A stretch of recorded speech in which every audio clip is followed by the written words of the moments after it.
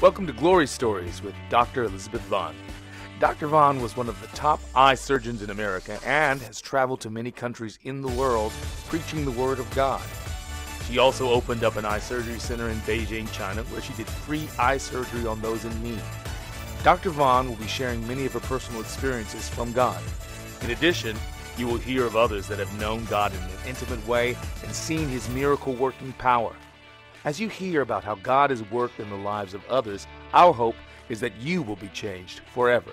Get ready for God to heal you, deliver you, and transform your life as you sit back and enjoy these glory stories. Welcome to Glory Stories. We're going to talk today about a woman named Nora Lam, a Chinese woman who was used mightily of God. I knew this woman personally, and she was really a character. And I'm going to tell you what the beginning of her life was more like. When she was 17 years old, she was caught by the Cultural Revolution in China. And this was a time when, as she describes it, a bloodbath was taken on in the nation, and people that were intellectuals or Christians were severely persecuted and most of the time killed. And this was a time when she was 17 years old. She was a very bright woman. Actually, she's a pretty aggressive woman, too. She went on to law school. She graduated top in her class in law school and was appointed to be one of the associate professors that taught the young soldiers accelerated classes. So the Cultural Revolution didn't touch her right away, but soon it came her way to the area where because they were going after school teachers, professors, and she was a professor. And so they singled her out and started interrogating her and asking her, "Are you a Christian? Are you a Christian?" And if she didn't answer quickly enough to suit them, they would slap her in the face. And when they tried to get information about her friends or her family, and she didn't want to give them information, they would kick her with their boots. She found out that she had confided in one of her friends there that was a fellow professor. She had confided that her family was a Christian family, and they, being communist members, told the communists, and that's why they singled Nora out. That's why they were demanding that she answer, "Are you a Christian?" And they would scream at her for hours and interrogate her for hours and wouldn't let her have any water, any food, any rest. They just continued. If they got tired, they'd send that shift out and a new shift in and make her stand there and continue interrogating her. So it was a time when she started searching in her own soul and trying to answer the question for herself, am I really a Christian? Because Nora knew that if she said she was a Christian, the likelihood would be that they would take her out and kill her, which she didn't want to die. She was a young woman. But on the other hand, she didn't want to deny Christ either. So she was thinking in her mind and thinking back to the time when she was a young girl and she went down to the altar and accepted Jesus as her Savior. She remembered singing songs as a child. "Jesus loves me, this I know, for the Bible tells me so," and lots of children's songs about Jesus. And she decided that really in her heart, she was a Christian. And so she asked the Lord, this is while they're still interrogating her, in her mind, these are the things she's thinking. She asked the Lord to forgive her for being kind of, lukewarm, for not studying the Bible like she should, for not praying like she should have. She asked Him to forgive her of all the shortcomings and the things that she'd done wrong and give her a brand new clean slate. And of course, God's always happy to do that. When anybody asks forgiveness, He's happy to give them forgiveness. So when she felt like she had gotten a clean slate from Jesus and gotten forgiveness from Him, then a real peace fell into her heart, even though she was still being interrogated and still having pain inflicted on her. She at least had a peace in her heart. So she decided in her usual bold manner, when they shouted and screamed at her again, "Are you a Christian?" She says, "Yes, I'm a Christian." Well, the leader at that point said, "Take her out and kill her," which is what she expected they were going to say. So they get hold of her and take her in an automobile, and during the time she's going, she sees people all along the sides of the road, dead bodies, face down, dead bodies, all the way as she went. They finally got to their destination. They took cords and tied her hands behind her. They put a blindfold over her. She had seen that there were 7 or 8 soldiers with rifles there. And they put the blindfold around her eyes and put her against a wall and stood her up with the arms fastened behind her.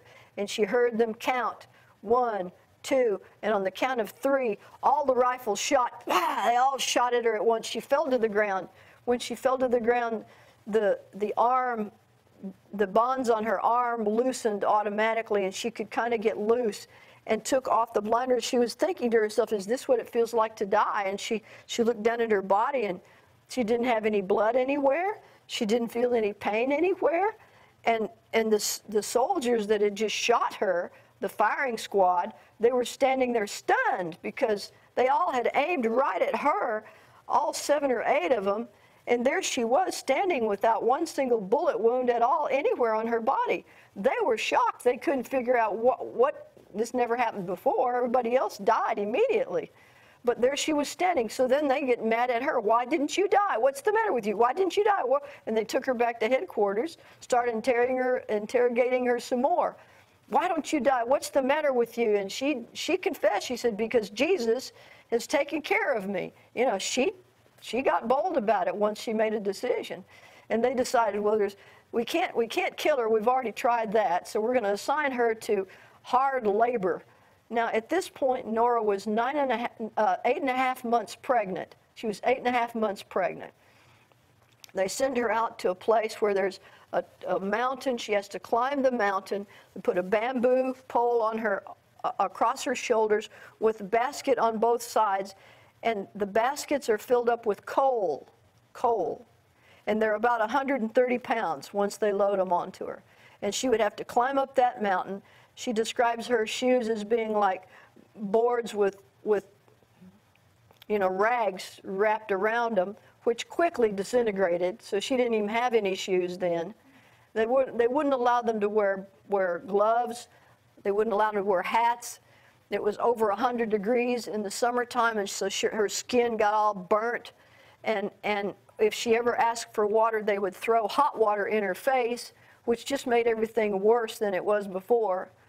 And if you didn't move as quickly as they thought you should, then they would get out a long whip and whip you. And she continued carrying these heavy loads down, putting them in the truck that was waiting, dumping the coal out, climbing back up the mountain again, and making these trips all day, every day, making these trips. You couldn't have any water, you couldn't have any food, you couldn't have any rest all day long, making these long trips down the mountain. And with all of this going on, the heat, the exhaustion, the weight, and now she's 8.5 months pregnant, and she saw women that would fall. They just fell under the weight of the coal. They fell under the exhaustion, no food, no water, too hot, and they fell. And if anybody passed out, what they would do is just take them limp, whether they were alive or dead. They didn't care. They'd take them, they'd carry them over to a communal pile of people, dead or alive. They'd cover them up with dirt and just bury them dead or alive. They didn't care. And so she determined, she was such a fighter, Nora was such a fighter, she determined that she was not going to fall, that she was going to endure whatever it was, that she wasn't going to let her baby die, and she wasn't going to die, and she wasn't going to fall, and she'd be an ideal coal carrier, I guess you'd say, because she was determined not to let them get the best of her. And she continued doing this day after day, week after week. And they had a rule in the communist government that a woman that was delivering her baby would have 56 days of leave that they could take off from their work. And so she started appealing to the local authorities and saying, you know, I'm getting ready to have my baby, and my husband's in Hong Kong. He's there seeing his ill father, and I need to go to Hong Kong, and I should have 56 days off. That's what you give women, and so I want you to give me permission to go to Hong Kong to be with my husband and have my baby there with my husband. Well, they wouldn't let Nora go because they knew if she joined her husband, she's never going to come back, you know, and so she was assurance to get him to come back to China. So they weren't going to let her go. So this went on, and meanwhile she's praying and asking God to get her out of this and to get her family out of this, and God assures her at one point that she will have that it's a baby boy, and that she will have the baby in Hong Kong. So that assurance she had in her heart. So all the work she continued to do, May went by, June went by, July went by. Now this is the month of August, and she's now 12 months pregnant. Can you imagine? It sounds like she's approaching an elephant due date or something, but she was 12 months pregnant, and she was continuing to do this heavy labor every single day of her life. Well, the local authorities, they wouldn't budge, they wouldn't let her go, they wouldn't do anything to help her at all. So Nora, you know, I told you she was aggressive. She starts sending telegrams every day to the central office, and they called it Peking then, we call it Beijing now. She would send it to Peking, to the central office. Every day she would send a telegram. Let me have my 56 days off. I deserve this. This is you. Communism has promised a woman to have 56 days off. I want my time off to go to Hong Kong and have my baby with my husband. And every day she would pester them with telegrams. Every day, every day. So one day the Lord spoke to her, and he said, you need to, they're going to let you go. You need to immediately get ready to leave. You need to get ready to leave immediately. So she goes immediately to the office where you can get airline tickets, and she books a ticket for the next day, which was the soonest flight she could get out. She didn't have permission to go yet, but God told her. So she went out and booked the airline tickets. And so then the Lord said, go immediately to the police, the headquarters of the police. Those were the people that wouldn't let her go and wouldn't let her go. So she goes to the headquarters of the police, and she said, you know, I need my exit paper. I need my permission to go. And the man is furious with her because now not only has she pestered him, she has called his superiors, and now his superiors have told him that he has to let her go. So he throws down the papers on the floor. He's so disgusted with her. And he says, usually we go to all extremes to be sure that nobody escapes, that they all come back to China. But he says, in your case, we don't want you back. Never come back. He throws the paperwork at her. So she takes it, and the next day she leaves. Now, so she goes to Hong Kong, and she's with her husband.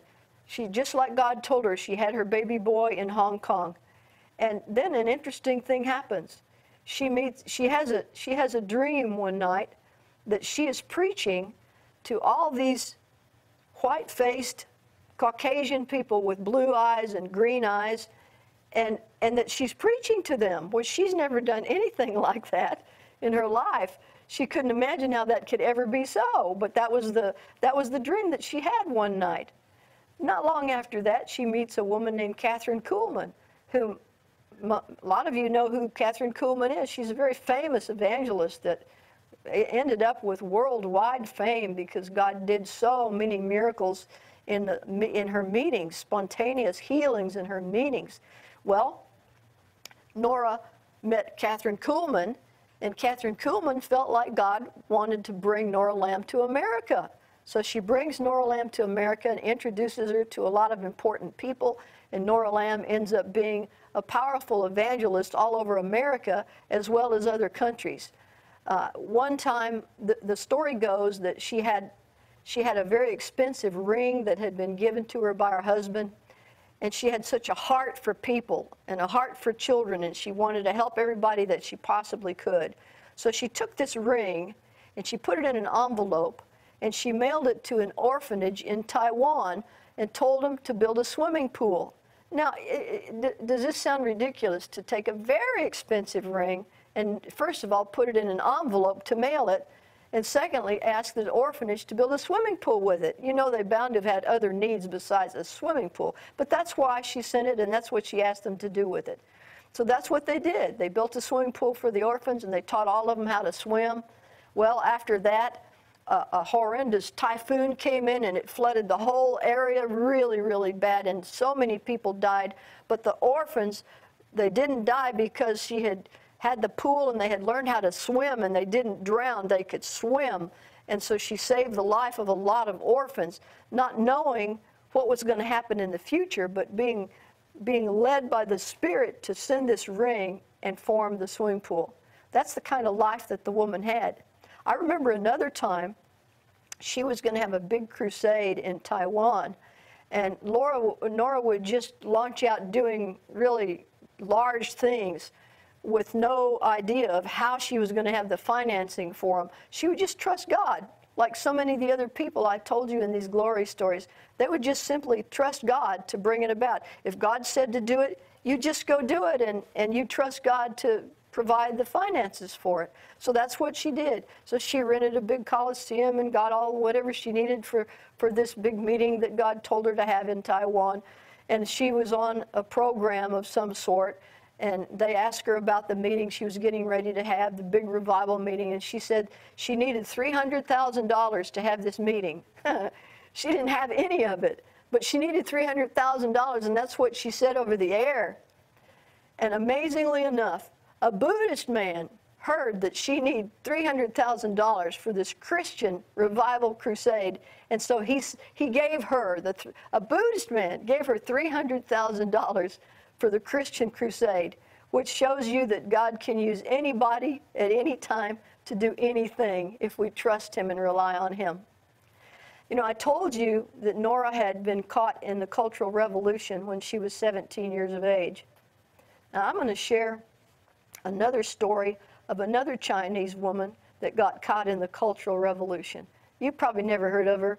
Her Chinese name, I won't even tell you her Chinese name, but her American name that was given to her was Doreen.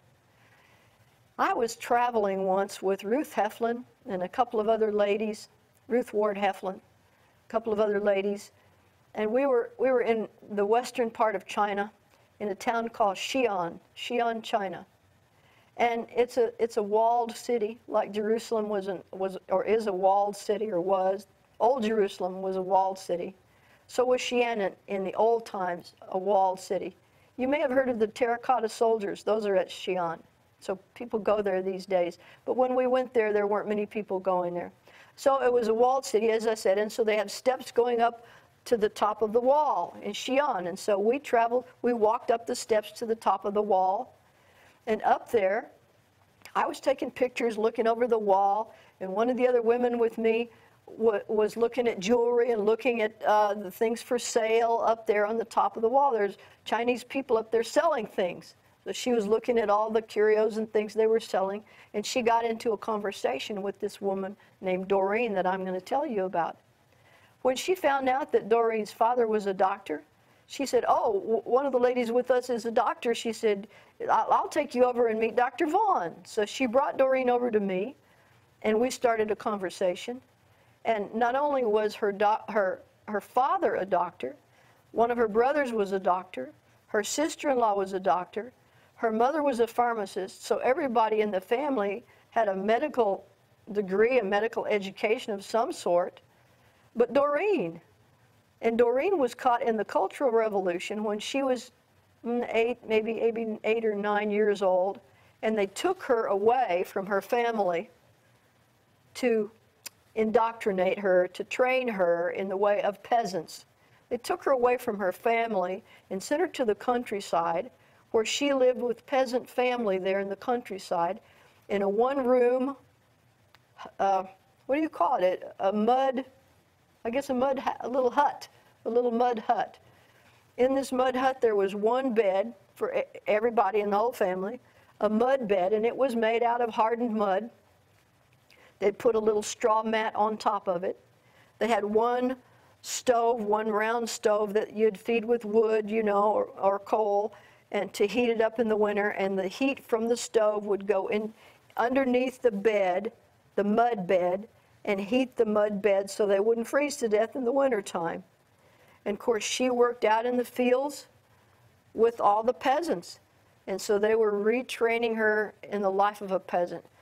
Things were extremely meager there, hard work, long days, hardly any sustenance.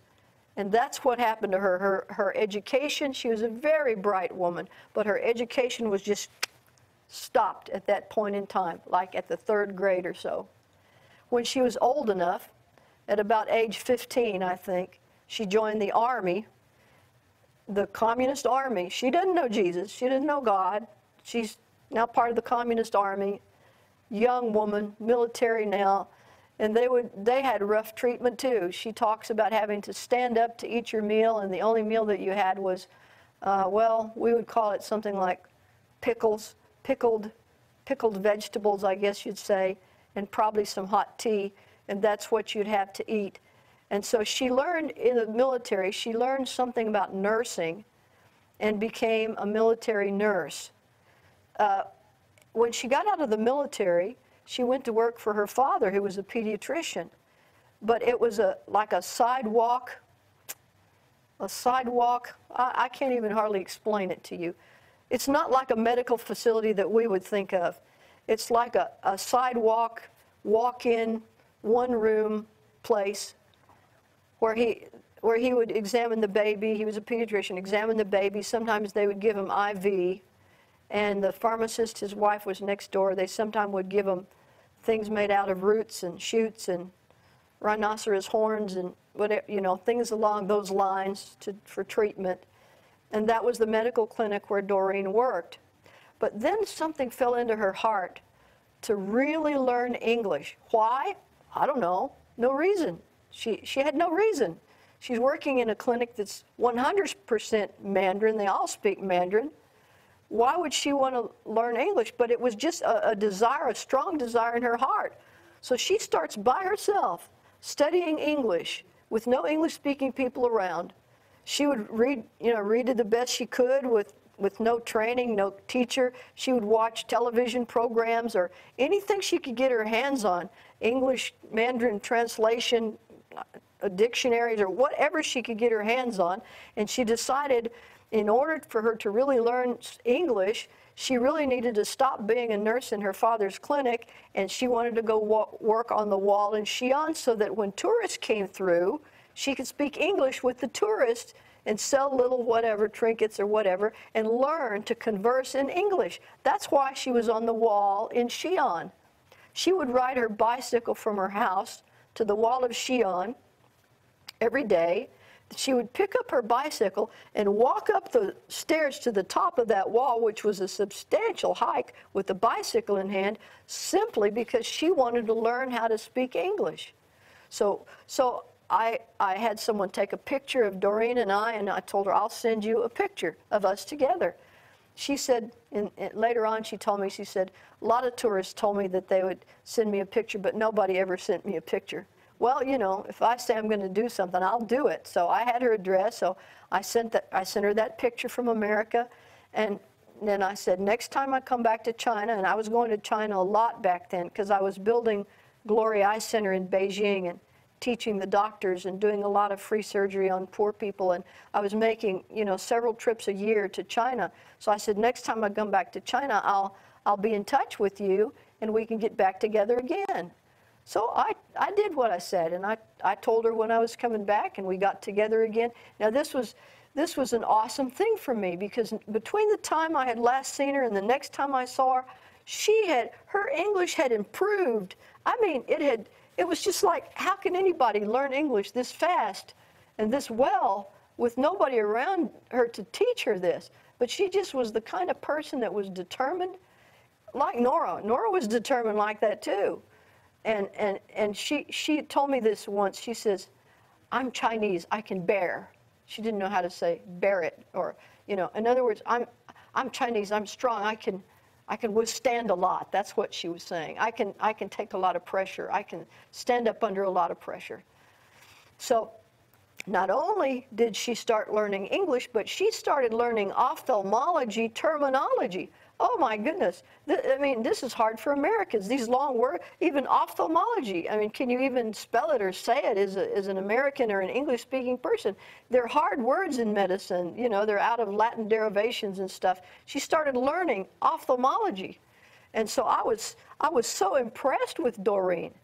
And as I was building Glory Eye Center, you know, I realized I was going to need Chinese people that were actually Chinese, and I needed to bring them to America and train them to learn things about ophthalmology. And so I asked Doreen, I set up a time to call her long distance on the phone, which her family thought that she was crazy because nobody would ever call Doreen in China on the phone. But I called Doreen and I asked her, I said, would you like to come to America and learn to be a nurse for me? Well, of course she wants to come. They all want to come to America. But it's impossible to even get a visa to come to America. But that's a dream. It's a dream beyond all dreams. So she said, yes, I would love to do that. And so she would travel from far western China, where she lived, to Beijing to try to get a visa. They wouldn't give her a visa. They'd say, go home, get your birth certificate, get your marriage certificate, they'd tell her to do all kinds of whatever, anything they could think of. And she'd travel like all day long, like sometimes 24 hours, standing up in a train one way to get back to her home. And she'd get all the stuff they told her. She'd all travel back another 24 hours, standing up in the train, and bring it all to them. They'd say, no, you still have to do. Anyway, they wouldn't give her a visa. So the next time I came to China, I said, Doreen, I'm taking you to the American embassy, and you will get a visa. God will make a way where there seems no way. God will give you a visa. She thought there's no way. Because she tried all she could. So I took her to the American embassy next time I was there, and I saw God do a miracle and give that woman a visa. I brought her to America. I trained her as my scrub nurse, my personal nurse in my personal office in America. And I tell you, she was so diligent in every single thing. I never had a better scrub nurse than Doreen. I never had a better nurse than Doreen. She learned all the terminology. She learned everything perfectly. If there was anything she was going to do, she was going to do it impeccably, perfectly. I wish I had a whole office full of people just like Doreen. One day, though, she was still working on English, and she wanted to learn English idioms. So one day she noticed that the other nurses would go to call in a patient, and the nurse would say, come on in, come on in. They were inviting them to come to the back part of the office. So Doreen was trying to be real American, so she goes there, she gets the chart, and she says to the person, she says, come in on. And of course that means nothing. Coming on means nothing. In English, it doesn't make sense. But she was saying the words backwards, but she was trying to say them in the right order. So we had a lot of laughs out of the way that she would say things and do things. But she was a phenomenal person. I just wanted to share with you some of the horrors that people lived through in the Cultural Revolution. But they came out because of the name of Jesus, because of the glory of God. And I forgot to tell you, Doreen got saved. She accepted Jesus as her Savior. She got to bring her son to America. He got a college education, and now he has a fantastic job, fantastic family. This is all because of the love of God and the grace of God. And that same love and that same grace is available to every single one of you if you will give your life to Jesus like Doreen did and serve him with your whole heart. It's available for anyone out there. So I encourage you today to take that step. You can do it at home by yourself. Jesus will embrace you. He'll love you all the days of your life. In Jesus' name. We hope that you enjoyed these stories of the glory of God. We believe that each story we tell will help build your faith and help to bring a miracle into your life. For more information about this program and Dr. Elizabeth Vaughn, visit her website at godsinstrument.com, her YouTube channel at Glory Stories Now, or write her at Elizabeth Vaughn Ministries Incorporated, P.O. Box 454, Argyle, Texas 76226, USA.